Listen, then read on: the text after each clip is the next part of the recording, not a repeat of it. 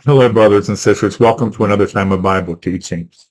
If you haven't figured it out yet, I believe the rapture is going to happen in 2024 on Rosh Hashanah. The math is there. Looking at scripture, looking at the different, looking at the different criteria that we find through scripture, it appears that it's the only year it could be. This is not the purpose of this video. I just did a 3-part series about that. Check it out. It's interesting. You need to read them in order, first, second, third. Obviously, nobody does it. Very few people went to the third. The second has tons of views. Well, it's hard. You can't put it all together in one video and make it make sense. So that's what I did. But part of that is understanding that Rosh Hashanah is the only day that the rapture can happen on. And I know to some people this is blasphemy, but the doctrine of imminency. But the doctrine of imminency is not in Scripture. Messiah has appointed times. They are the appointed times of the Lord. Some people mistakenly call them the Jewish feast days. There is nothing Jewish about them. Leviticus 23 is prophecy. It's kind of like the table of contents to prophecy. Because the first 4 feast days, Messiah was crucified on Passover. His body was in the grave during the Feast of Unleavened Bread. He arose on the Feast of Firstfruits, and the Holy Spirit came down on Shavuot. Is any of that a coincidence? He happened to have those events happen on those days. No, my God does not do coincidences. He tells you ahead of time what he's going to do. Amos 3:7. He will fulfill the fall feast days, and that starts with Rosh Hashanah. This is actually part 5 in a series, and I have a playlist that I've set up on my YouTube channel.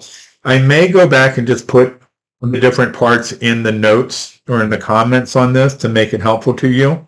We started with just a general overview, and then we looked at repentance. And repentance is, oh my goodness, it is so connected into Rosh Hashanah. We looked at it being the new year or the head of the year. And the last video, we looked at it being the coronation of the king. And I apologize, I've gotten away. It's been weeks since I've done one of these. But this one's going to be really, really cool. All right? Get your Bibles open. Let's get started. Let me do this. And pull over. Oh, I'm sorry. Give me a second here.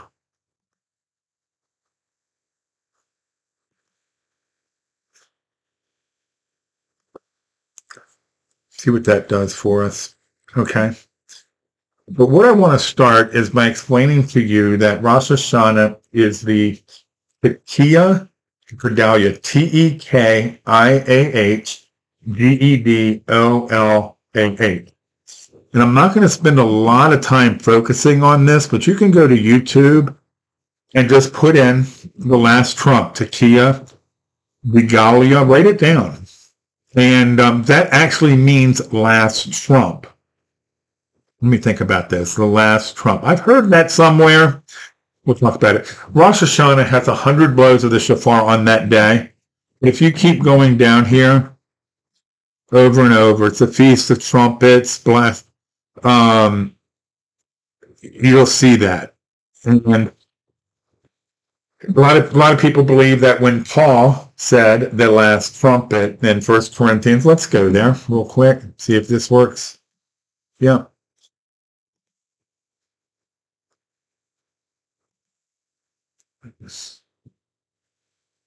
This one's not working too well. Anyhow, we'll do it like this.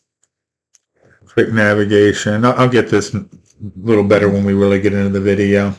1 Corinthians 15:52. This is a verse that you guys know.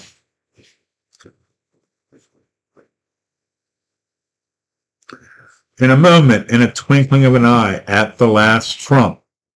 For the trumpet shall sound, and the dead shall be raised, incorruptible, and we shall be changed. Interesting. At the last trump. That's the Tekiah Gedolah, and I always mispronounce that. It's blown on Rosh Hashanah. Paul told us the day. He actually told us the hour, too, because a twinkling of an eye is an idiom. for Rosh Hashanah. It's when 2 stars of medium strength are visible. Google it, search it out, look at it. There's another thing. This trumpet on Rosh Hashanah, this last trumpet, is also known as the awakening blast. Okay? And again, you can research this. Rosh Hashanah, the awakening blast. I particularly prefer Facebook, and you can see Awaken to Judgment, Hebrew for Christians. I prefer websites like that. A lot of times I'll find this like in My Jewish Eyes. Oh, I didn't want to actually go there. Or Jewish websites, My Jewish Learning, and read through there. And it's actually pretty cool. I didn't want to waste the time doing all that. I just want to let you know how you can be a Berean, how you can go about doing that. Now, what I need to do is have this pull up. Let me do this, this. Hopefully this works. Yeah, I don't want this little thing. Give me a second.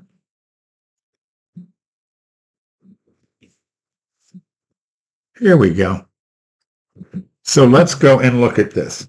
Okay, so we know it's the awakening blast. What does that actually mean? You'll see. We know it's the last trump. And again, go dig into it, see what you'd find. Joel 2 is pretty cool. I like Joel 2. You'll notice that, how does it start? Oh, this is not working for me.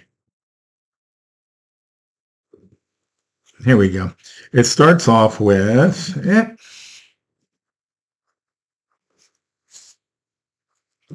blow the trumpet in Zion, sound an alarm in my holy mountain. Let all the inhabitants of the land tremble, for the day of the Lord is coming, for it is at hand. That means it's here, the last 1,000 years. So with the rapture and tribulation. That's what day that happens on Rosh Hashanah. What are they doing? They're blowing trumpets. Rosh Hashanah is the Feast of Trumpets. All right. We see this in Isaiah, this awakening blast, this trumpet. Go to Isaiah 26, and we're going to take this a number of places. I'm going to show you the rapture in a number of places in the Old Testament and show you some really cool things. You're definitely not going to miss it. You're not going to want to tuck out early. And by the way, if you haven't done so, subscribe. Go for it. It's not that hard to do. Isaiah 26:19. Your dead shall live together with my dead body. Dead shall arise. Okay, the dead in Christ rise first. Awake and sing, you who dwell in the dust. Go down. Come, my people, into your chambers. Those are the bridal chambers. We've gone through this many times. You can read through the rest of it. We're hidden away in the Father's house. And we're going to talk about that soon. Rosh Hashanah is the day of concealment, the hidden day, the day that we're hiding away. And then the Lord comes out to punish the inhabitants of the earth. But it's the awake and sing. When that awakening blast, that last trump, the Tekiah Gedolah sounds, it's going to wake the dead. Wakes the dead that are sleeping. Okay, and Isaiah is sitting here saying, I'm going with you. Yeah, it doesn't matter, Jew or Gentile. Who do you belong to? A lot of people get really hung up on a Jew-Gentile divide. You guys got to understand, church is grafted in. We want to be grafted in. So let's go and see this in the book of Revelation. The rapture is in Revelation 4. After these things, behold, a door standeth open in heaven, and a voice which I heard was like a trumpet speaking with me, saying, come up here. There's the rapture. I know a lot of people get hung up, but that's a voice. That's not a trumpet. Actually, the word is teruah. And we'll come across this word again, and we'll look at it a little closer. It's a voice. It's a trumpet. It can be either. Okay? So this is your trumpet, where they're being called up. And then what do they do once they get there? Let's go to Revelation 5. Understand that Revelation 2 and 3 are the church age. So Revelation 4 starts with after these things, after the church age. Revelation 4 and 5, you're getting a tour around in heaven. Okay. And then Revelation 6 starts with the seal judgment. So you're seeing what's going on in heaven, what's going on in earth. So let's look over in Revelation 5 at verse 19. And what are we doing when we get there? I know somebody out there. Oh, I know 5:19. It doesn't exist. Maybe it's 9. Yep. And they sang a new song, saying, "You are worthy to take the scroll, to open its seal, for you were slain and have redeemed us through God by your blood out of every tribe, every tongue, and every people, and every nation." How is this not the raptured saints in heaven? Take a look at it. It is the raptured saints in heaven, out of every tribe, Israel, and tongue, and people, and nation, the whole world. Yeah, tribes are Israel. Yeah, lots of people are going to come out of Israel, believe it or not. They redeemed us to God by your blood. This is the rapture. It's not in Revelation 12. It's right here, long before Revelation 12. I just did a video recently about birth pains. Check it out if you have an issue with what I just said about Revelation 12. All right, so this awakening blast. Is this cool? When we see these things go together, see the Old Testament merge with the New Testament. See, I don't understand. Revelation is a book of apocalyptic literature. It's a roadmap to the end, but it draws on everything from the Old Testament to give you the understanding of it. 1, 2, 3. Let's go to Daniel 12. I just want to keep some themes here going and see how it works out.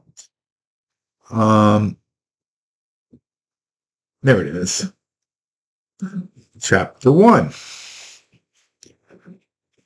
And I'm in the wrong place. That's Daniel 1, not chapter 1, chapter 12. My apologies. Verse.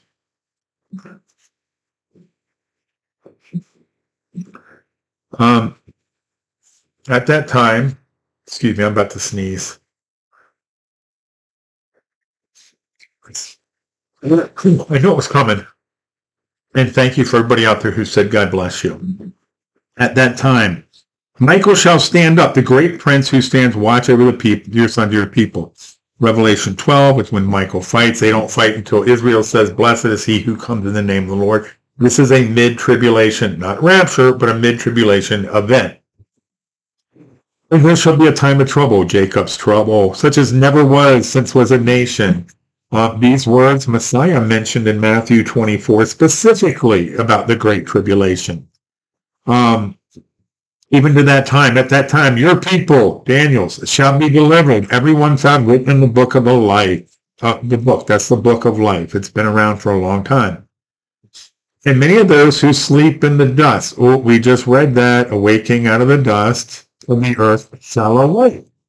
Some to everlasting life, and some to everlasting contempt. I always wondered, this verse drove me nuts many years ago. When does the people arise to everlasting life and everlasting shame and contempt at the same time? Never. You do not see it anywhere in Scripture. It doesn't tell you that it's going to happen at the same time here. It doesn't. Anyhow. If it doesn't say it, don't assume it.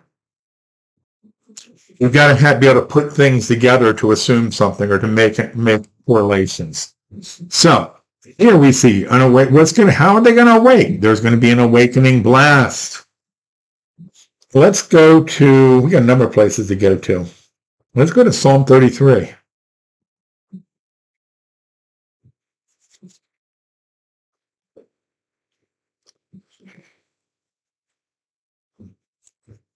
Nope. Psalm 33, 1 through 3 is what I have written down. Rejoice, O righteous, O you righteous. Praise from the upright is beautiful. Praise him with the harp. Make melody to him with stringed instrument, with an instrument of 10 strings. Praise him and sing to him a new song. play skillfully with a shout of joy. Okay, so you're singing him a new song, and we'll find that word new song throughout Scripture. How can I tie this to the rapture? See that shout of joy? Let's look at that a little closer. That word joy. The loud noise. Here, what is that word? Teruah! This is could be our last trump. And we're going to see this again. An alarm signal, sound of a tempest, shout, blast of war, or an army, or a joy. It is a blast. It is a blowing of the shofar. It can be either. So, but sometimes it's translated as joy. Oh, it's that. Sorry, I got something in here. Oh, yeah, I get a little bit left.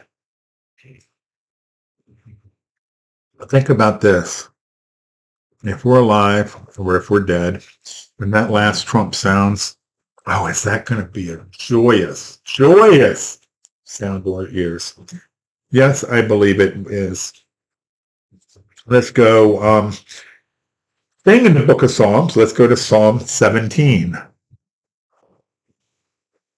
Don't go anywhere. When we get to Psalm 27, you're going to want to be there. Oh my goodness, that's my favorite scriptures of the rapture anywhere in the Bible is Psalm 27. Yes, Psalm 27 is the rapture. Psalm 17, verse 8.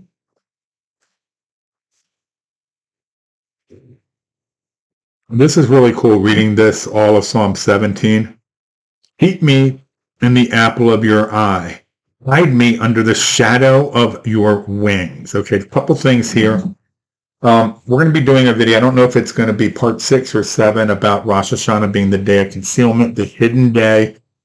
So when you see hide me, we're hidden away. We saw that in Isaiah 26. Hide me under the shadow. Shadow represents protection of your wings. You remember, I just did a video. I don't think a lot of people watched it. Which talked about prophecy. There's like healing and in prophecy. And it was based on Zechariah 8:23. I think the last verse in Zechariah 8. It says that 10 men, and in those days, so it's not the last day, it starts before that, it's what's going on now. 10 men will grab the sleeve of a Jewish man saying, let us go with you, for we heard the Lord is with you. That word sleeve is not sleeve like this. It's knot. It's the edge of a garment, the corners of a garment. And what they would tie there is the tzitzit. The tzitzit has 613 twists and turns in it with a blue thread, Christ going through it, and it represents the law. Okay? So here, the words we want to look at are under your shadow. And see, the shadow is protection. Right here, you'll see that. It's about protection. Yeah, it's shade, but it's also protection. The other word we want to look at is of thy wings. That word there, wings, extremity, border, corner, the corner of a garment. That's where the tzitzit would be found. Think about in Malachi, it says that where it talks about him being the sun, S-U-N, of righteousness, and that healing will be in his wings. That's the corner of a garment, the Torah, the tzitzit, the Torah, and that's where you get like, I've longed to cover you, like with the wings, like a chicken, but then also think about the woman who had bleeding for 12 years, who snuck up to touch the corner of his garment. It's all connected. And it's important to understand this. So let's go back and look at this verse one more time.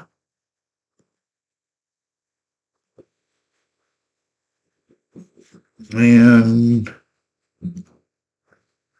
keep me in the shadow, in the apple of your eye. Hide me in the shadow of your wings. Well, just because it says, hide me in the shadow of your wings, how do I know this is the end of times, the last days? Well, look at this last verse here. As for me, I will see your face in righteousness. I shall be satisfied when I awake in your righteousness. And if we passed away, and I guess David knew he was not going to live to see this event, that he is going to awake in his likeness. Now we're going to go to Psalm 91, verse 1. I only have a couple more verses, but we're going to spend some time on Psalm 27. Psalm 91, verse 1. I have to keep telling myself I'll forget. Come on. I don't know why it's so slow today. He who dwells in the secret place of the Most High shall abide under the shadow of the Almighty. So what's the secret place? All right. And this is what's going to tie us in. So we have the shadow, the time that we're hidden, and we know that we're hidden away in the shadow, and we have the shadow here under the shadow of the Almighty. But the secret place, okay? The secret place, figuratively, or literally on earth, would be when a man takes the prayer shawl that's around his shoulders and he lifts it up over his head and he brings it down, and it's a one-on-one time with God. Okay? This is the prayer closet. They didn't have closets in their rooms back then.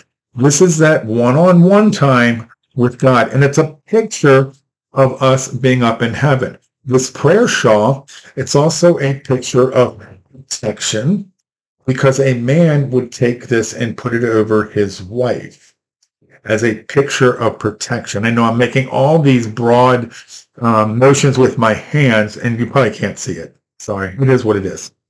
So, with that said, because we need to see this somewhere else, don't we? And that's what we're going to go to. But this is a picture of us being in a wedding chamber in heaven, like we saw in Isaiah 26. So now let's go to Psalm 27. We'll go through here to hit all the verses. Yep. Psalm 27.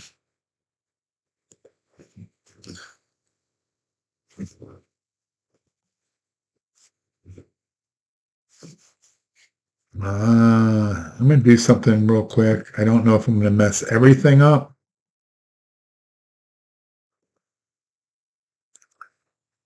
We have two networks in the house, and I realized that this was on a different one. So this is going to make it go quicker. I'll have to go back and look and make sure I didn't mess anything up on this video. I am not a tech guy. Okay, Psalm 27, a Psalm of David. The Lord is my light and my salvation. Of whom shall I fear? Okay, so if you've got Christ in your life, you know your eternity, who are you going to be afraid of? They might be able to hurt your physical body here, but your eternity is rest assured. And did David have any reasons to be afraid? Oh my goodness, he did.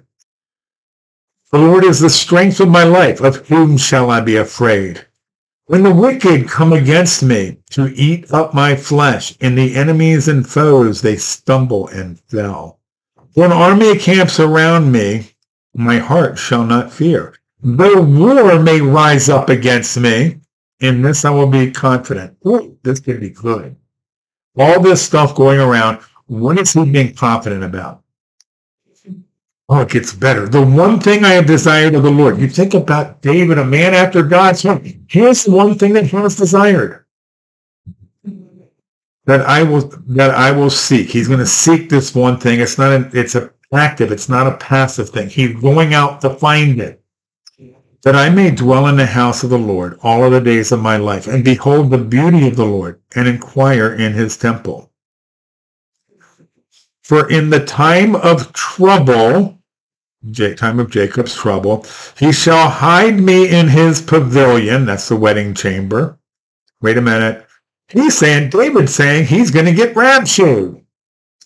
In the secret place, oh, that's a secret place, the prayer time, the prayer closet, then the protection with the shadow. Oh my goodness, he shall hide me. He shall set me high upon a rock. Who is that rock? That rock is Messiah. Oh, it gets better. And now my head shall be lifted up above my enemies all around me. That's a promotion. This is going to be elevated. We're going to be kings and priests. And we see that here. Therefore, I will offer sacrifices of joy. What's that word joy? Come down here. Let's find it. Sacrifices of joy. Guess what? That word joy is Teruah. When we hear that sound, oh my goodness, it is going to be a beautiful sound.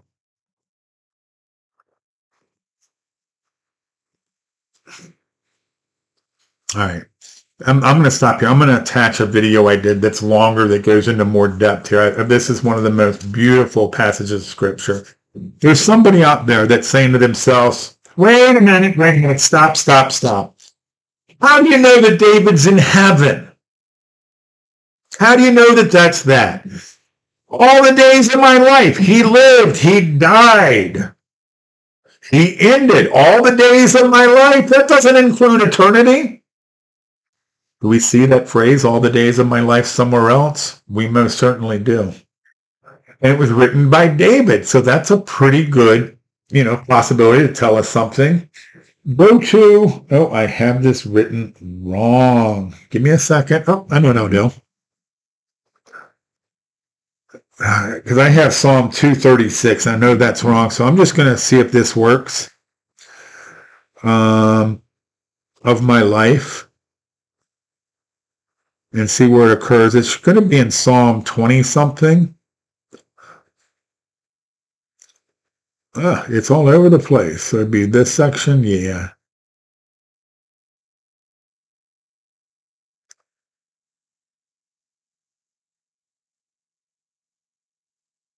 And Psalm 27, 23:6. Here we go.